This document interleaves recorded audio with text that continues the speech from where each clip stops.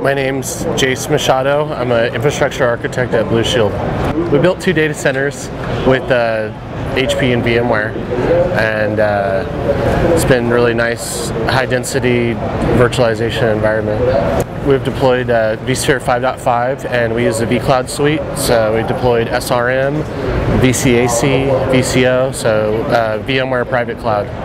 VMware makes my life easier because through the automation products we're able to automate infrastructure as a service, and through VCO we're automating miscellaneous services, so automation. It's a nice package with the vCloud suite.